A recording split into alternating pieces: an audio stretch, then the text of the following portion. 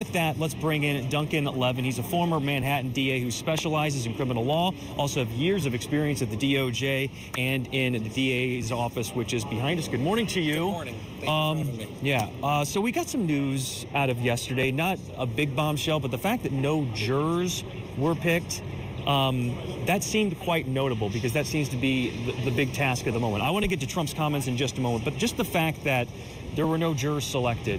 What do you make of how this process is playing out? I think that that's absolutely normal at this point because what a lot of people don't realize is that these pretrial motions are extremely important to the trial. So a lot of the things that the judge is talking about yesterday with the defense attorneys and with the prosecutors are what types of evidence can be introduced at the trial. So what gets in, what doesn't get in, and the contours of the trial, what the instructions to the jury is going to look like, what the lawyers are allowed to say. So all of that is really important. It's just a very routine part of a case. This case, obviously, is much like other cases. And so this is something that happens before the jury selection. I think they're going to get started today now that all of that's been resolved. It's like other cases, but a defendant like no other. And even that questionnaire has some questions on there that are like, have you attended a Trump rally? Are you affiliated with the Proud Boys? Things like that.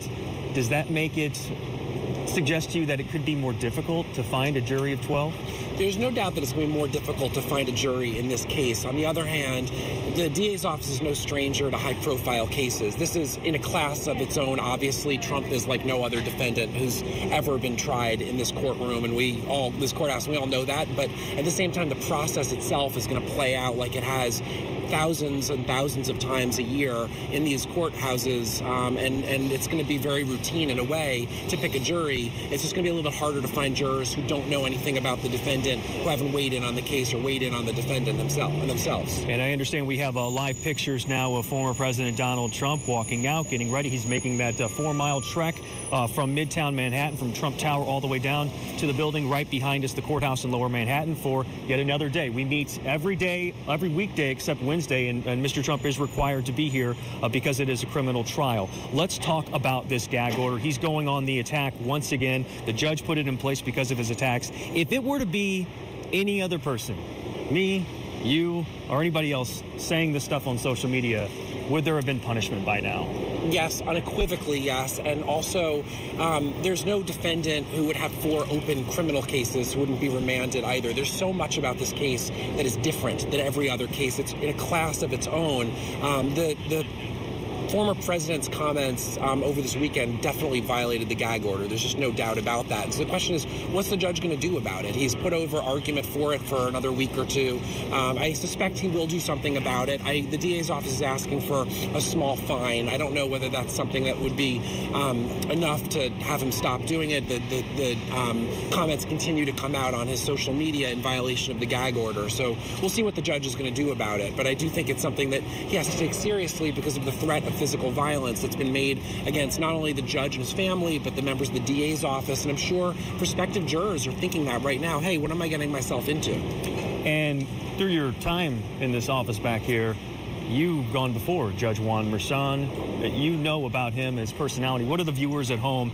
Like, just give us some bullet points on his demeanor. He's been described as kind of a drama-free judge. He is right down the middle. There is no drama with him, and he has a very tight control of his courtroom. He's going to be somebody who's not going to let politics get involved in any of this. And so I think as the jurors are going to come in and start answering questions, I don't think it's going to matter very much to him whether someone's a Democrat or a Republican or voted for Biden or voted for Trump. Those types of things don't mean that you can't be a fair and impartial juror. What it means actually is that he's going to play it down the middle of the line and really look for people who can just say that they can be fair and open and receptive to the evidence that's at hand.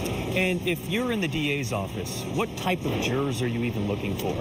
You're looking for jurors who can come in and say that they're fair. Obviously, the Manhattan as a county, which is what's drawing all these jurors, is overwhelmingly Democrat. And so it's not going to be a surprise that almost everyone on the jury voted for Biden. I don't think that the DA's office really cares very much about that at all. They're looking for jurors who can be fair, who don't have anything in their records that is going to have any conviction here overturned on appeal. So they're going to be looking for people where there's really no skeletons in their closet when it comes to Trump.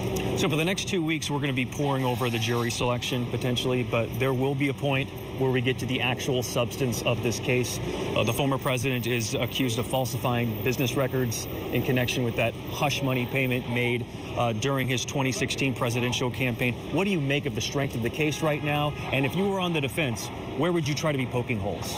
Well, the case itself is going to be a mix of some boring testimony about falsifying business records and ledgers of the Trump organization, and interspersed with cooperator testimony. And I think the strongest part of the defense case is really the cooperators, and Michael Cohen in particular is a terrible witness for the DA's office. The DA's office doesn't get to pick and choose their witnesses. They take the crimes and then they take the witnesses that come with the crimes. If they were going to pick their own witnesses, they'd pick the Pope. They wouldn't pick Michael Cohen. So I think there's a lot of room for attack from the defense about who these witnesses are, what they have to say, and their credibility, because Michael Cohen, remember, has been convicted and charged and accused of lying in federal court. And so they have a lot to work with there. But at the end of the day, the false records charge is what the case is about, and I think they have that in spades as to the actual records themselves.